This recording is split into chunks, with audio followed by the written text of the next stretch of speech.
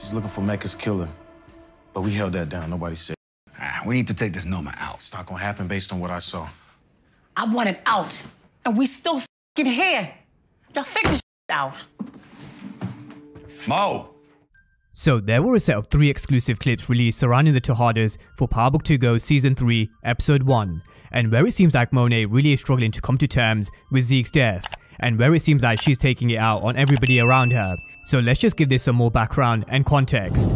At the beginning of Season 2, it was clear that where Monet's mindset was. She wanted out the game after the trouble with Rico, and in one of these exclusive clips, she reaffirmed the same. She wanted to pull her family out the game and into the business which would have kept them safe. But this was a business which Monet wanted a way out the game for, not Diana's or Drew's. The plan was to have Zeke enter the draft, and where he made it to the NBA, they would then follow Zeke wherever he went. Monet was going to be the manager, Diana was to ward off any females looking for a paycheck, and Drew would handle the media. Now what this plan didn't include was Lorenzo or Kane, but that completely changed when Lorenzo was released from prison, which meant Monet had to have no choice but to team up with Kane behind his back.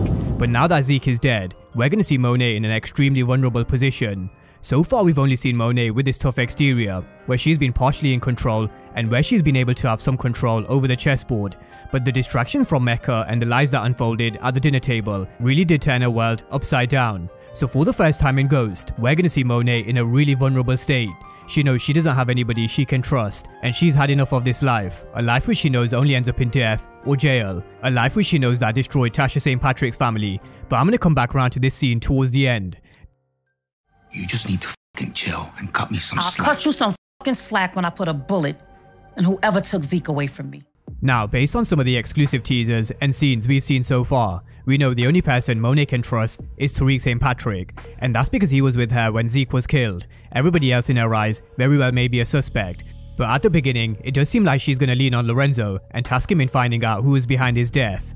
And Lorenzo says he's doing what he can, but she needs to cut him some slack. But Monet's not interested in cutting anybody any slack. She wants answers, she wants justice, revenge, and she's not going to rest until she puts a bullet in the man who put a bullet in Zeke. Ironically, the man behind the trigger is standing right in front of her. So what is Lorenzo's next move? Because he knows Monet wants blood.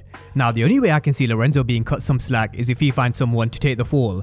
And we will be seeing Monet taking a shot at someone in the bar. But there's also this scene where Monet is furious at Lorenzo and where she asks him to leave New York. But I don't think this necessarily has anything to do with Zeke. This is where Lorenzo probably did something stupid, because we all know he makes impulsive decisions based on emotion, and that's probably why he wanted Drew to take over the Tejada organization.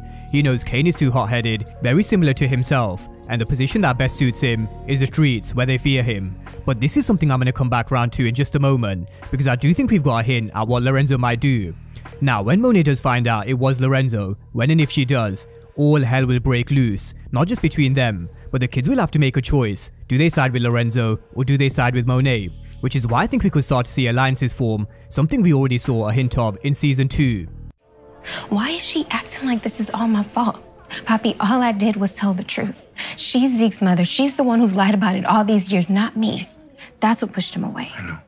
Now, as we talk about alliances forming and where kids may have a choice to make, this was the second exclusive clip. One where Monet shuts down Diana, where Diana only seems like she wants to help, but I think from Monet's perspective, she's helped enough already. Diana was the one who exposed the lies and how Zeke was Monet's, so naturally I think it's normal to assume Monet will throw some of the blame in Diana's direction, because Monet will be thinking, if she hadn't leaked the secret, then Zeke may still would have been with them today. But who's really to blame? Lorenzo for making an impulsive decision, Diana for leaking the truth, or is Diana right? Monet was Zeke's mother, she was the one who lied about it for all these years. Now I do have to say, although we can look at this from different perspectives and play the blame game, Diana isn't wrong. Ultimately it does come down to Monet who kept the secret for 22 years. She's the one who started off this marriage with a lie. And as I once mentioned, relationships which are built on lies and betrayal lead to a vicious cycle that can be often difficult to escape. And those relationships that are built on lies are just destined to fail. So ultimately, although we can make a case for others being behind Zeke's death, Monet does need to take a hard look in the mirror, but that's not how Monet sees it. You definitely get the sense she blames Diana. So let me know your thoughts and perspectives on who's to blame, because I do know how this divides a few opinions in the comment sections. But play nice, because sometimes the debates do get a little heated. Now, one thing these clips don't show is that Davis McLean will enter either before or after this scene.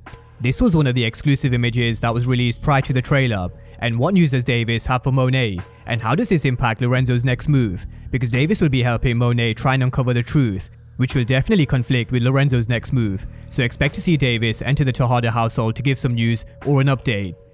She's looking for Mecca's killer, but we held that down. Nobody said shit. We need to take this Noma out. It's not gonna happen based on what I saw. Pops, listen, okay? I negotiated for us to get enough product to take over the entire fucking city. Now, one thing Monet and the Tejadas will find it difficult to do is escape the game and the wrath of Noma. I ain't gonna jump just because you say jump. So it seems like they're gonna waste no time in introducing Noma, and where Kane seems to have struck a deal where they'll be getting enough product to take over the entire city, but she's looking for Mecca's killer. Now this is where I think it's worth circling back to Lorenzo's impulsive decision making, where he doesn't exactly think things through. He wants to take out Noma without even knowing who or how powerful she is, but Kane makes it known there is no way they can touch someone like Noma based on what he's seen. But I wouldn't be surprised if Lorenzo goes and does something stupid, because we did see him taking a beating in the streets, and where it seems like she's put him back in line. So based on previous events, I think we can make a good case. Lorenzo may fuck shit up, which may be why Monet tells him he needs to leave New York. But I think this is Lorenzo's death written all over it, and why in my death predictions I predicted Noma to be the one to kill Lorenzo, to make an example out of him. But Noma's only part of the problem. Kane struck an agreement to get enough product to take over the city, and that is a hell of a lot of product for a family I once said was small fish. Course Correct is dead, and so are the GTG, and it's no secret they don't have anywhere near the infrastructure, soldiers on the streets, or a network to move that much weight. But not only that, Lorenzo's still furious about Kane's betrayal from season 2, and how he betrayed the family with the powdered sugar move. He said there's no way he's gonna make the same mistake twice, and he's not gonna jump just because Kane says jump. Now, one way Lorenzo will definitely jump when Kane asks him to do so is if he finds out the truth behind Zeke's death, and that's how he can get leverage over Lorenzo. So the dynamics between Lorenzo and Kane is definitely one to watch, because where we saw Drew besides him in season 2, I think it very well could be Kane. But Drew questions who are they going to be working with, and I think we all have an idea of who and how they could be moving some of their product. Tariq St. Patrick and Braden in Wall Street, and potentially Diana and Effie at Stansfield. Now, whether they recruit other crews in the streets is yet to be seen, but those are the most logical answers based on the trailers and teasers so far.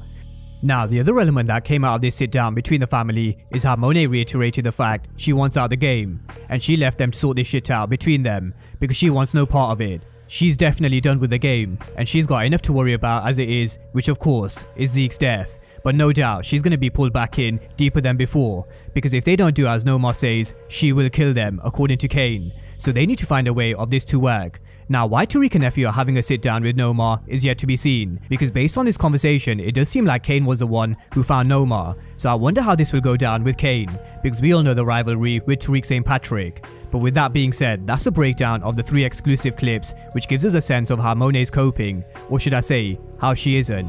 Lorenzo knows he needs to do something, and as I mentioned before, the only way I see him taking the heat off himself is to find a fall guy. And there's also the new partnership with Noma. Will Lorenzo make yet another mistake that could lead him to ending up 6 feet deep? Drop all your thoughts down below on the latest teasers on Monet and the Tejadas. And as always, thank you guys for watching, and I'll see you next time.